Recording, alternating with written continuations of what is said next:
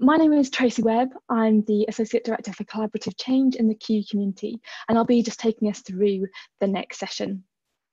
As Libby mentioned, this workshop will be interactive, so there'll be lots of space for you to continue to reflect on your own, as you have just been doing, and with peers during the course of the time we have together. But responding to some of the priorities that a number of you highlighted in the pre-workshop survey, we thought it would be helpful to kick off by sharing some of what we've been thinking about in terms of learning capture and some of the rapid ways to generate and use that.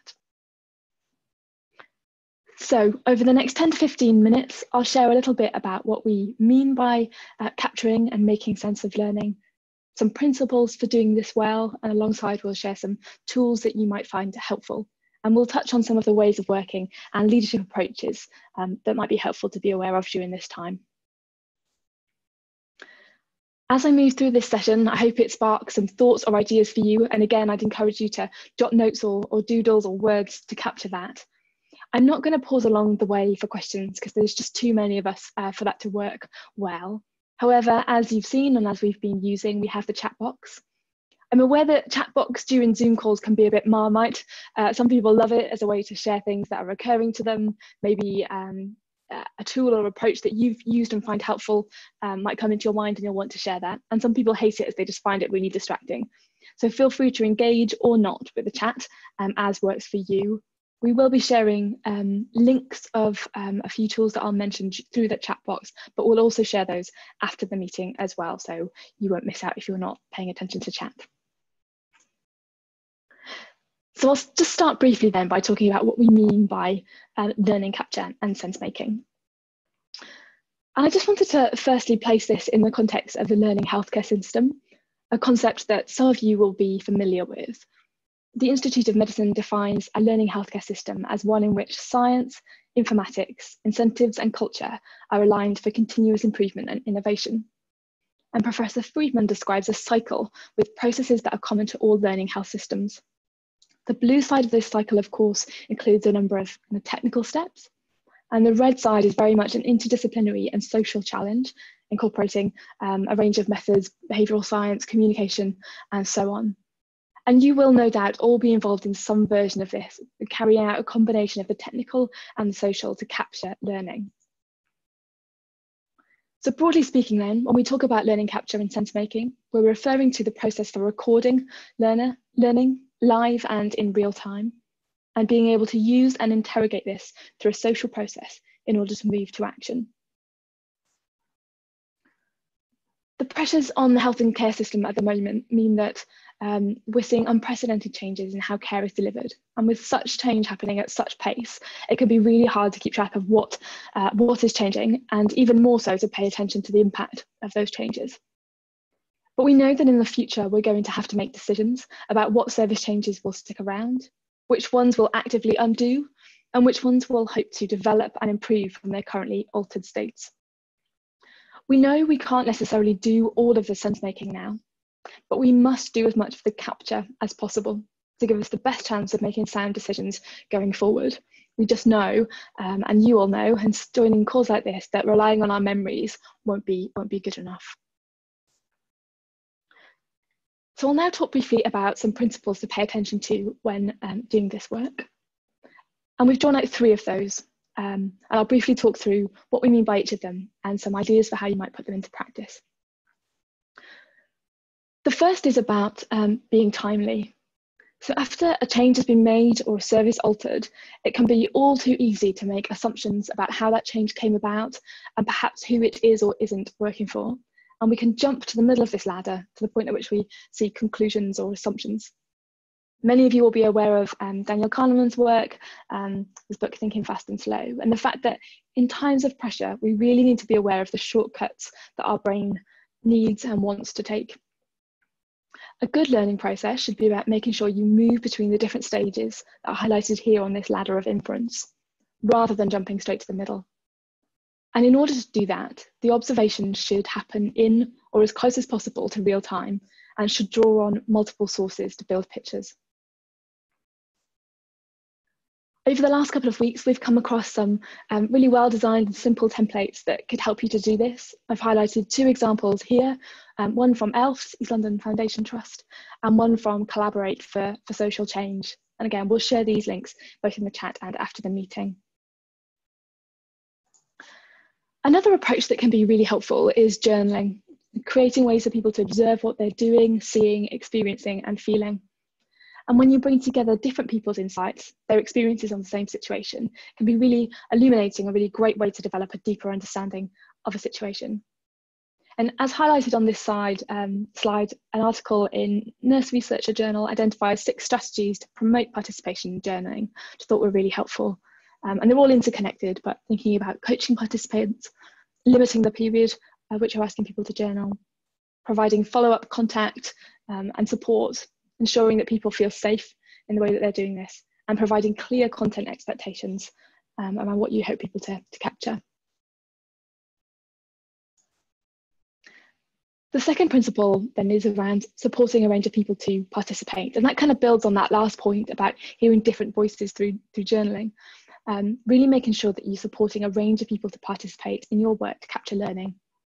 You only need to tell you that the more you can get diverse perspectives into the analysis, the better placed you're going to be to make decisions. But if you can't reach all of the people that you want to, some stakeholders at the moment just won't be possible to reach well. Notice that they're missing and hold yourself to account for to involve them when you can. It's also really important to pay attention to psychological safety in the things that you're doing and saying. And IHI has some really great work on this that we've drawn on, really encouraging people to model active listening. You might want to think about whether you hear yourself and others saying the types of things that are on this slide now. It's not easy to be in that mode when there's lots of burden on all of us, but it's really, really, really important. And finally, think about being purposeful. So again, just to return to that point about journaling, in the same way that it's no use asking people to record everything they experience, in your work, there'll be infinite number of changes going on. So try to be really clear about your goals, what's feasible, and empower those around you to do the same. It's going to be better to focus on some key changes and set yourself up well to understand them deeply and respond in a kind of evidence-based way than it is to try and scratch the surface of every single change that you're seeing around you at the moment. And of course, consider how you'll use that information that has been collected and try not to underestimate the time that will be required to interrogate that well.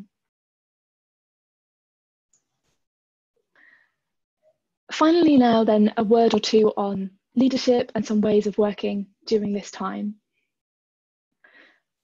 This quote by Peter Senge talks quite eloquently about teams being the fundamental learning unit today. An individual might be a really very accomplished learner, and in healthcare we have lots of those outstanding individuals. But it takes real practice to learn how to do this effectively together as a team.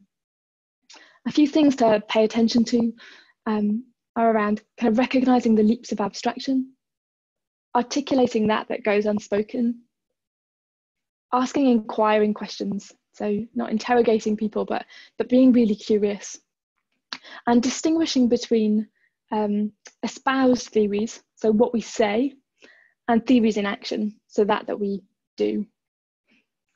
It's really hard to pay attention to those things, but if you can hold those in mind, you can really help your team learn together.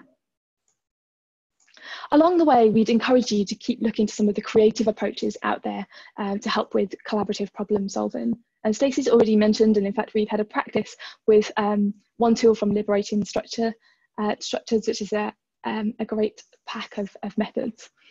And tools like the what, so what, now what can just inject some creativity and focus. Again, they need a little bit of amending to work online. Most of them we've certainly used in the past have been used in workshop styles, but we're practicing at the moment using them online. Potentially, if people are interested in this, we could consider running a session around how to use Liberating Structures online in the future. There'll be time for you to input on the things that you might find helpful. And finally, I just thought I'd end on a few snippets that might be helpful. And you'll all be thinking about this and working your way through this every day. But I thought these snippets could be of use. So thinking about in the work that you're doing, the way that you're leading teams and others, framing the work, so setting expectations around failure and uncertainty at the moment. Not being afraid to emphasize purpose and really communicate why this work matters in the face of all of the other things that are going on. Why does it matter to capture this learning, and how can we be using it well? Demonstrate through the things that you say and do that all voices are valued.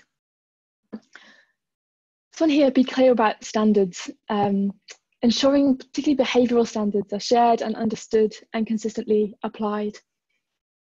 And at the moment, it's kind of jarred almost when I wrote it down. People are doing such amazing work, but it made me think that at this time it's really important, and things like kindness and forgiveness and knowing how to say sorry are kind of part of that. It's not about being a model employee, but it's about not forgetting to talk about how we want to be with each other, and kind of not walking past people who are not adhering to this. And finally, tap into the social nature of knowledge and think about how you can help facilitate the exchange of knowledge through existing groups and mechanisms. And definitely we are thinking a lot about that in Q. We know that knowledge flows through networks and communities of practice in a very social way, and we're thinking about how to really enable that. So I hope that has provided some food for thought for you, kind of whistle-stop tour through some things that we've been thinking about.